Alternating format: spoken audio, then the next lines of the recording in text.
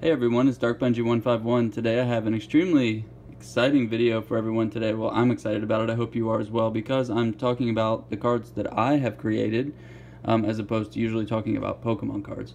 So these are called Sebastian's Funky Friends cards that I'm making not only for my son, whose name is Sebastian, but for myself.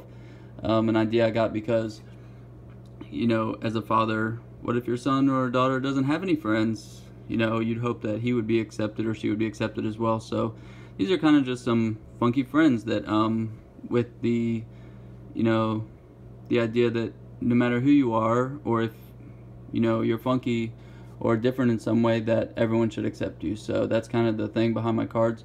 I'm not going to show you, I'm not going to read all the cards to you, but at any time you want to pause and go back and look at these cards and appreciate them, just drop me a comment of which one's your favorite and why, and that would be great. Or which ones resonate with you and why. Right now you're seeing one of the original cards, CB.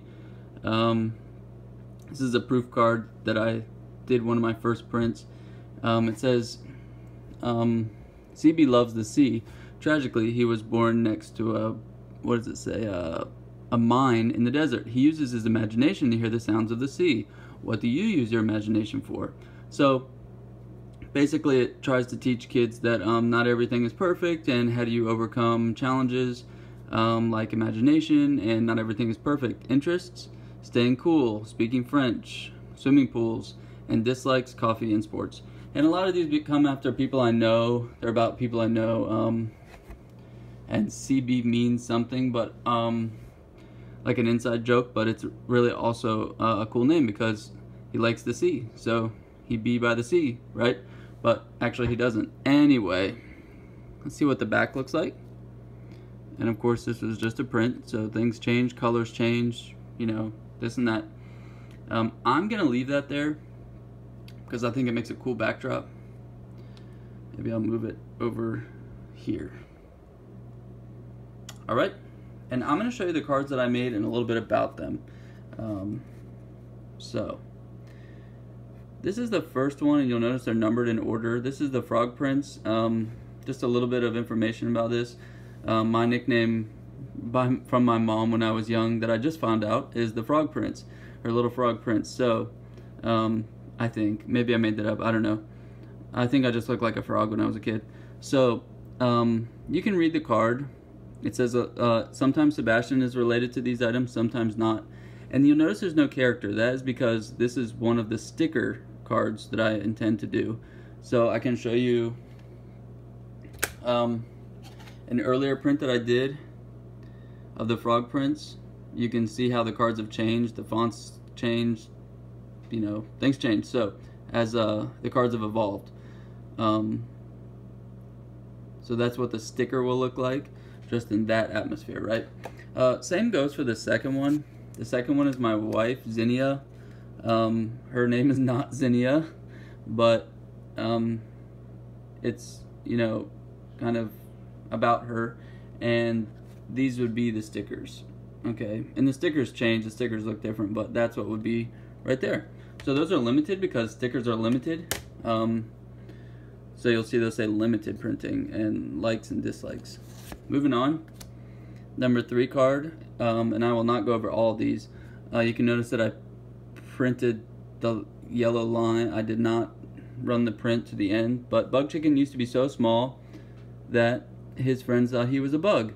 Now he's a big strong chicken. He always wants to fly in his plane. So this is because of a toy that my son had during his childhood, and kind of like my thoughts about him growing up and people growing up. If you're, you know, a runt, a pipsqueak, a small fry, you know, you're going to grow up and be nice and big and strong, and I think that could help kids identify with stuff like that. There is CB. This is one that I like because it's about reading. It says, Miss Pippins is happiest in her favorite reading corner. What book is she reading? No one really knows. Perhaps it's a mystery. What is your favorite book? So a lot of these cards ask questions to the reader, to the person, to the player, to the collector.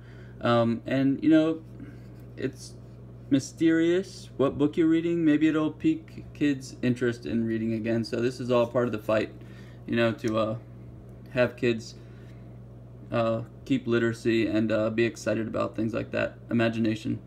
This is kind of a traditional one. This is one of my favorite ones, Azulia.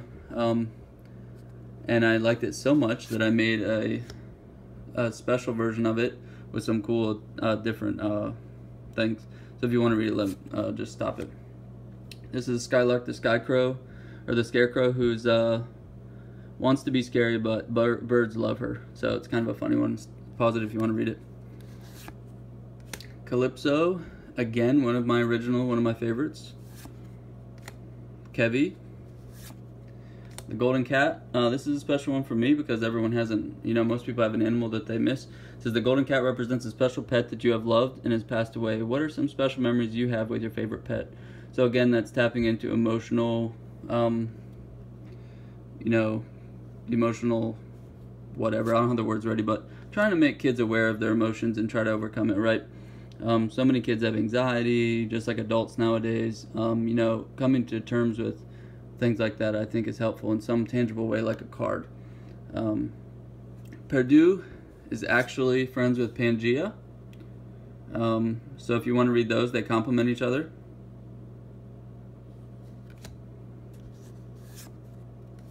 We have Sweet Tooth Shivers, one of my favorite looking cards. I don't know if maybe that title will change by the end, but it's beautiful as is, in my opinion.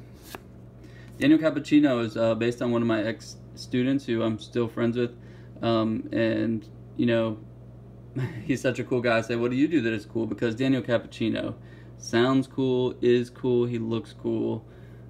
Just a great card to have. Allie. Read about her. We have Libby. We have Enrique. This is a good one because it's not Enrique's birthday is not today, so it says something like, not every day is your day, and you can do something that's exciting and make it worthwhile even if it's not your day. Juffy. Bale.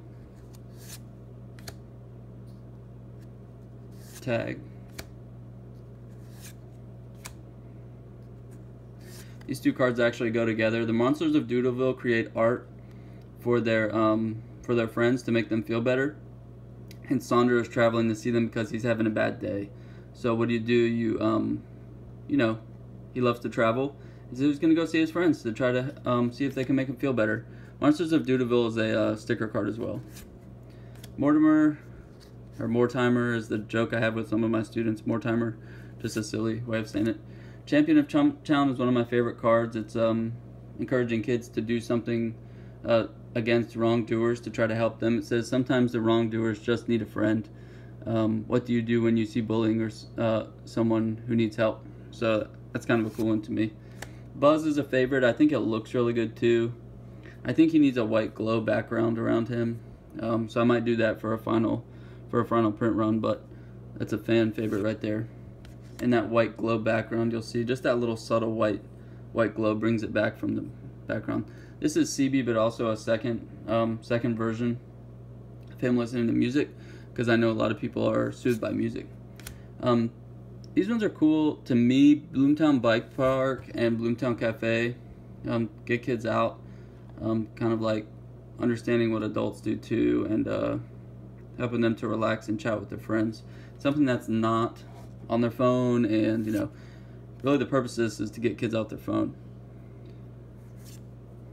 Bandito Will is one of my original cards. This is not going to make the cut, but I created this card based on Will, a good friend with whom I traveled to Costa Rica, and this is not he is interested in dragon snacks and salsa dancing, and dislikes his heights, but he did not steal food off of the beach, but that's based on a animal that actually did steal food off the beach while we were in Costa Rica. So that's kind of just an inside joke, funny card.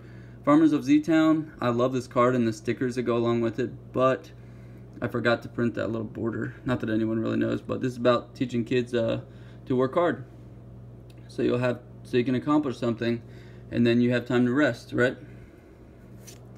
So we have Cat Spookington, which is a really good one. I forgot to extend the brown border to the edge, but I love this one as well. It's one of my favorite artworks. So this is really near the top. This is a recent one I did. You'll see it kind of looks different. It says Banya on the very long walk. Banya is walking to see Bale by the sea. It seems like his new friend Luxus has a lot to say. Maybe having a friend for a long journey is a good thing, even if she is extremely chatty. So like, I don't know. It's just kind of funny. It's more like maybe geared toward an adult way of thinking about things. But Luxus is talking about all of her thoughts up here. So I just like that card. So this is the last one. This is a reprint of Bug Chicken, except for I'm going through trying to think about instead of having their likes and dislikes here, having the bio and then be part of a game. Push and pull, like push meaning how far the character moves forward, and pull how far they move backwards, and some have a special ability. So anyway, you'd need to know the rules and stuff like that, but it was a game I'm coming up with. So let me know what you think about these cards. I've put my heart and soul into them for a couple years now, and I plan to keep going. So let me know what you think. Thanks for chiming in. Thanks for checking in. Dark Benji 151.